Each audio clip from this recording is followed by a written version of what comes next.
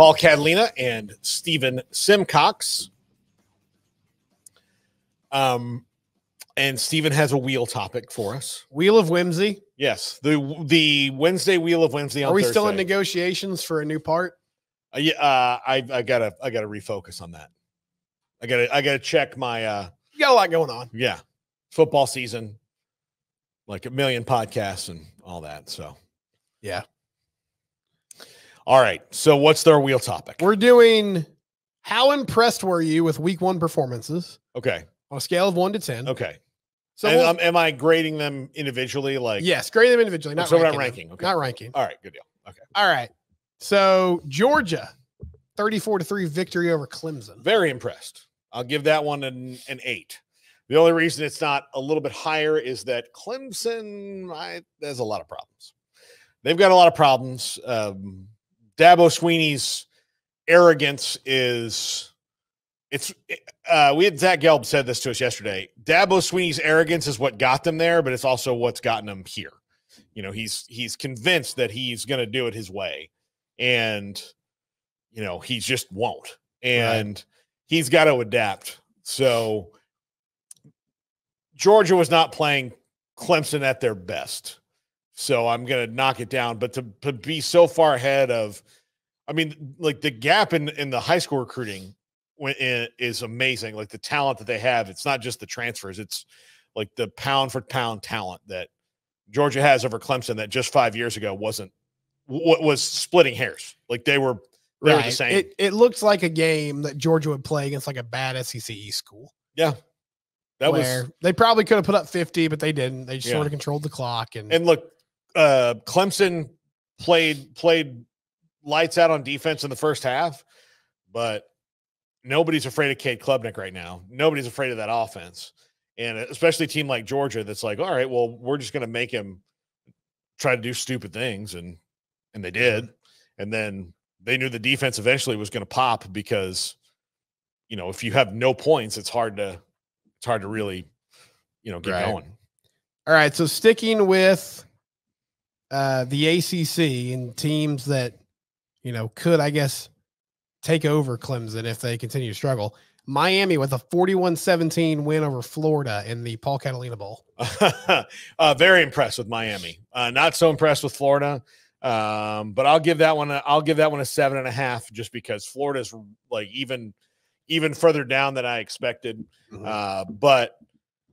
And I didn't have high hopes for them or high expectations. I don't have hopes for them at all. You didn't have high expectations for them. I didn't have high expectations. There's no hopes for either of those teams. My hopes are very low for both of them. I hope that they're both a disaster. That doesn't always happen, and karma will get you, as I'm living right now. But yeah, I was very impressed with Miami along the fronts. Everything looks to have worked out for them. We'll see if they can sustain it. Like Miami's problem is not talent. Miami's problem is their coaching. Yeah. And Mario Cristobal has to go from being this elite recruiter to an elite developer and coach. And he's not quite there yet, but he might be able to do it with this crew because Cam Ward is pretty much already developed and they just need to let him go and be Cam Ward. Are they the ACC favorites? I would say right now they are. With that schedule, they have to be, man. Yeah. I mean, their schedule is very favorable too. Cam Ward is – so my in-laws were in town this weekend. Cam Ward's from my wife's like hometown. He's from West Columbia, Texas, which is Southeast Texas. And they were all just shocked that like – I mean, they're happy. They're really happy for him. But they were like, this is not the person that we watched play football like 7 years ago. I mean, he's just completely different. Yeah. It's rare that you see somebody like take off like that once they get to college. Yeah, but he's figured it out. Okay.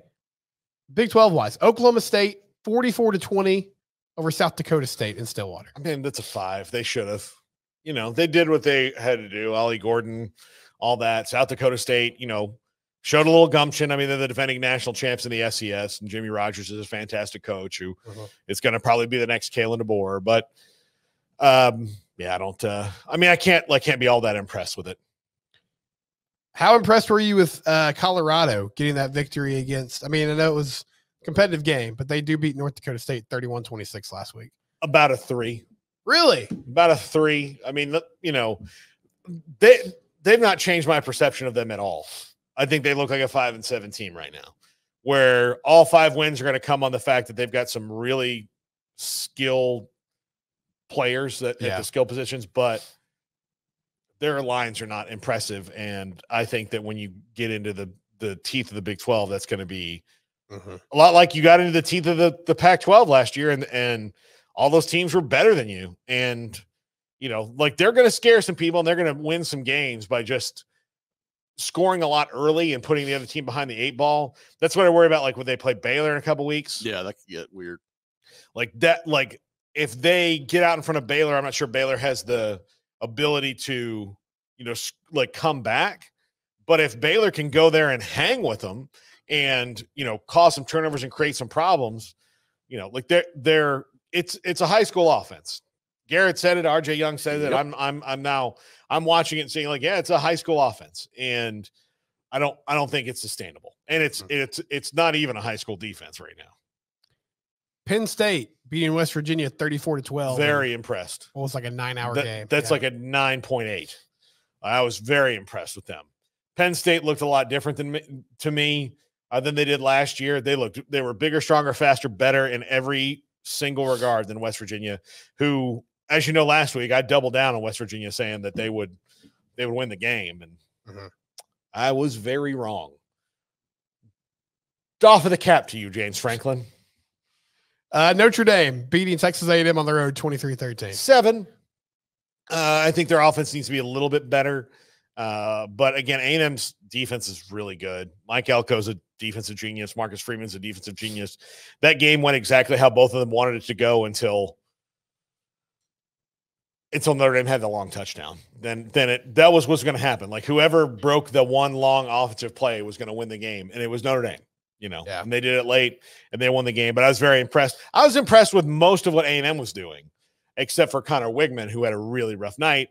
And I'm curious to see when he plays against a defensive coordinator in the SEC that's maybe not as good as Marcus Freeman is at Notre Dame and what he can do. But he exposed a lot of weaknesses. And I mean, he just hadn't played that much, really. So this actually think about how he got hurt a year ago. And they wound up losing to Miami after he got hurt in that game. Right. But when he was playing, they were doing well, but Miami wasn't that good last year. I don't think he's ever played a team like Notre Dame. So that's his first game against a really good team. So I mean, he got hurt really early in the year.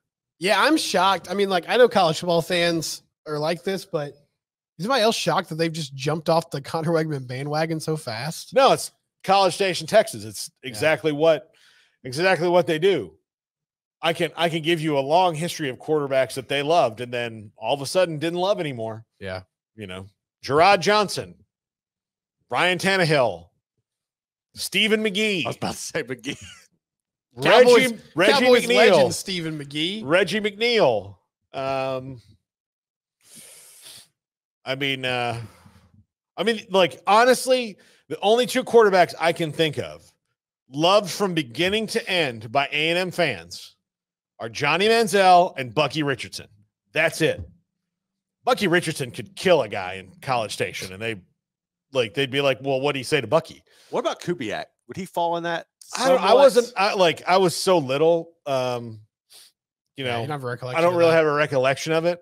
Nobody talks about Gary Kubiak. I know he's kind of lost. No, because long ago, but like he's talking about him as coach. Yeah, he's like the 3rd or 4th best quarterback. Yeah, in their history. So, you know, how impressed or concerned were you with Arizona giving up 39 points to New Mexico? They did win 61. That defense has got to get better. Very impressed. Like I'm like 10 impressed with the offense and 4 impressed with the defense. So let's split the difference on that. But Tetero, McMillan, and Noah Fafita are problems. Yeah, they're problems. Okay. You talked about them in the last segment. Texas blanking Colorado State 52-0. I mean, I'm not impressed with them pitching a shutout against Colorado State, although Torrey Horton is a receiver there, and I thought he would at least like get a couple. They completely shut him down. He's a really good player. But I'm impressed that they did it they did it without looking sloppy. They did like it wasn't like one of those things where sometimes you can have a 52-0 win that like masks a lot of your issues because the team you're playing a team that's just so far down below you athletically. But no, they looked like that was a prepared team ready to go. They didn't make mistakes. They didn't take stupid chances. There weren't plays in that game that like you watch and like, oh, Colorado State should have had that and they didn't.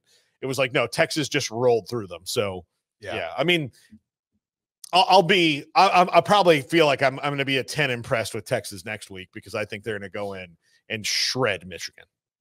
All right, we got a little bit of time here. Let's do some watchability rankings for this week, or just 1 to 10. Oklahoma State and Arkansas, Paul. 7. I mean, that's exciting. I mean, I could get out of hand with if they can't stop the run, but I think, I think that it's a big game for Sam Pittman. It's important for him to go in and beat a ranked team. Baylor, Utah, 2:30 start in Salt Lake City. I think that one will be about an 8. I really do. I think Baylor's going to, take some chances, sling the rock around, let DeQuan Finn get loose. They've got to, because if they allow Utah to play their game, then it's going to be tough. But they really hung with Utah last year. Now Cam Rising wasn't there and Brent Keithy wasn't there. So I don't know how much we can put into last year. Now Emory's picked them to win. Really? What? Bro, okay. I mean, they played him really tough last year. Yeah. But I think being on the road is just going to be tough. Yeah, Rice Eccles. Baylor's historically not good on the road. I mean, name a coach, not good on the road. There you go. Yeah. As he's rocking the Colorado pullover. Yeah. Cyhawk game, Iowa State. Oh, probably about a 7, maybe a 6. I don't know. Like, it should be better offensively, but I have this game's always hard to watch. Yeah. Honestly, like it's like I don't know. I don't want to use that analogy. People are going to take it wrong. But do you ever watch 30 Rock? Yes. Like when Tracy went and EGOT'd, the movie he got the Oscar for was called Hard to Watch. That's what that is. Yeah. It's a rock fight. I mean, that's yeah. Kansas and Illinois. I'm going to say a 7 on that one. Illinois' got a sellout crowd. I think Kansas will take it to them, but at least I think Illinois is going to be in there for a fight. Right. And then Michigan and Texas. 10. Absolutely. I mean, it's a great team against in Texas. It's going to be really good against the defending national champions who are a shell of themselves, at least on offense, from a year ago. And, but I think it still will be formidable and fun to watch. I mean, like Michigan's defense isn't just going to be like, ho hum. We don't have 2 great quarterbacks, that I don't know if Arch is great yet, but like we don't have 2 quarterbacks that we can, roll out there and win this game with. We didn't even know like what we're doing here really. So they don't have 4 wide receivers that are all studs. They didn't lose, maybe that like honestly the most talented tight end in Texas history. Like you can argue with me on Jermichael Finley. Yeah. But Jatavian Sanders, Jermichael Finley to me would be 1 and 1A, for that. And then they were just replacing with a guy who's super athletic and Amari Niblack. And it's kind of the same thing. Although we didn't see him a whole lot last week, but I think that in this game in particular, Amari Niblack is going to be a factor because you're going to have to use your big guys a little bit more because Michigan's huge. So I expect to see Amari Niblack. But this is one of the things that I talked about with Michigan last year, and they did a good job with Washington where they roughed them up. But I wondered if the skill players on teams like this would be too much for them. I think the skill players now are too much for them. Texas hasn't missed a beat. You lose Adonai Mitchell and Xavier Worthy and Jatavian Sanders, and you just kind of hit refresh, and there's Isaiah Bond and Matthew Golden and Jonte Cook and Niblack, and Silas Bolden's there now too. So I think they could come out of it in waves. It's one of the reasons I thought that FSU could hang with Michigan if they had played them, because Michigan had not played a team with a quarterback like Jordan Travis, and had Jordan Travis been there like the whole season. I'm like, I think they could match up well with Michigan. It's a reason that I thought that them in Texas or them in Washington would all have been ridiculous shootouts. Even as good as all three of those defenses were, I would think it would have tilted towards shootout. I thought they could have maybe hung with Michigan. I thought Texas could have hung with Michigan too for that same reason. And I was surprised that Washington didn't do better, but part of it was because they just beat the crap out of Michael Penix. But Right. but yeah, I think Texas is going to show out. I really do.